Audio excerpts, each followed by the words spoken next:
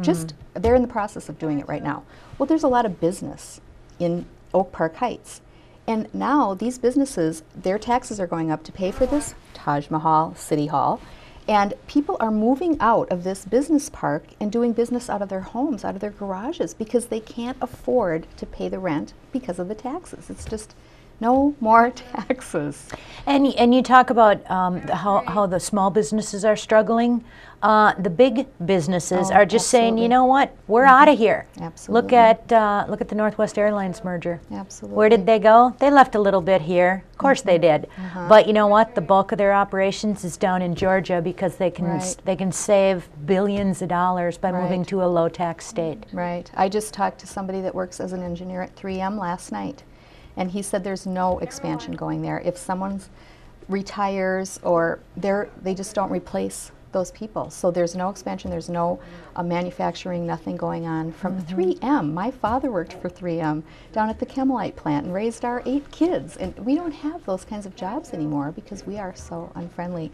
One other, I want to just mention this, I talked to a small business owner in Lake Elmo. Probably a lot of people are familiar with Lake Elmo Inn, and he talked about how there's a city council member in St. Paul who is trying to pass a law in the city of St. Paul that restaurant owners and chefs would be held liable if someone has an allergic reaction to the food they eat. Yeah, I'm happy to say that I think what passed was they have to do a poster. They have to hang a poster up there, but they're not done yet. This is that little incremental, let's turn up the heat just a little bit at a time so nobody notices. Right. And what the really scary part is, you see things from, for example, a social host law or holding people responsible for, you know, whatever, the food they cooked or whatever. It starts in one city and then it spreads to the next city. Smoking ban would be a perfect example of it. Absolutely. And then all of a sudden it covers the whole state because they have to fairly hurt all of the entire state instead of just a portion. Right, right. So those are things that really concern me, and those are the reasons I'm running. And you know, we just have to have common sense. We have to have people who understand that this is not the way to run a society, that for people to be successful. I've been thinking, when did it happen that being successful, is she telling me to stop? No. Being successful is a bad thing. You know, we raise our children to study hard in school and to work hard and to go to college and to do these things so that they can be successful. And all of a sudden, it's like a bad thing to be successful. You're rich, we're going to punish you. Yeah. You know, we don't, when did that happen in America? This is America.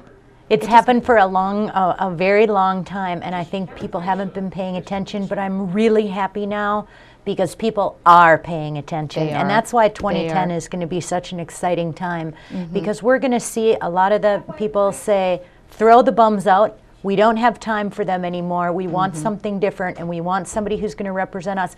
Talking, I know we're focusing on the state of Minnesota, but let's just talk about the national health care legislation. 60-some% of the people oppose it. Absolutely. And the Democrats are going to ram it down our throat. Well, the people don't like that. And the people are I'm tired of yelling at my TV, and I'm tired of yelling at my radio. So now, let's go get involved with a candidate like Kathy Lomer. Let's door knock for her. Let's have a coffee party for her. And oh, I don't live in Woodbury. Well, fine. Then I'm going to go somewhere else and do the same sort of. You're seeing it all across the whole state. It's wonderful. And speaking of that, I did go to Washington, D.C. a couple weeks ago when there was a rally out on the Capitol lawn, and participated in that. And I also had the opportunity to go visiting all the Minnesota representatives. And we got to look into the whites of their eyes and tell them, because they're not listening to your phone calls, they're not listening to your emails, they're not paying any attention. So we got to face tell them, we do not want this government takeover of health care. And I'm happy to report that our Republican representatives are all for that. They don't want it either.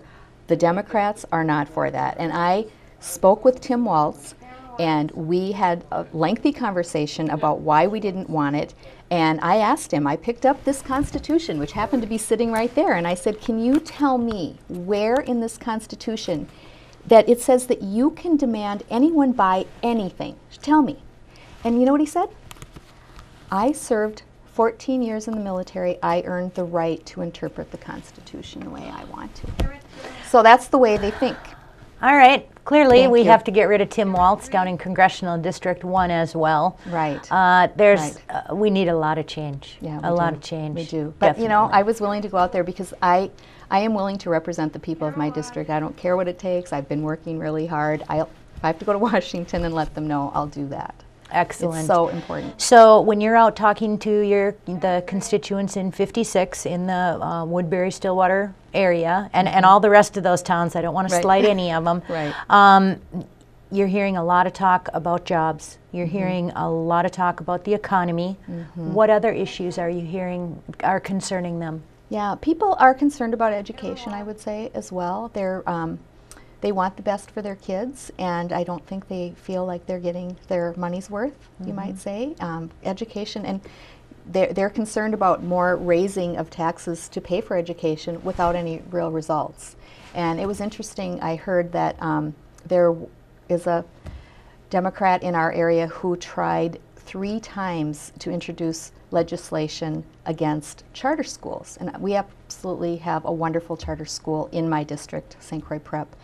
And a great charter school. It's a great charter school. So it's interesting to me that we have representative government in our, seeing something that works really well, people are really happy with.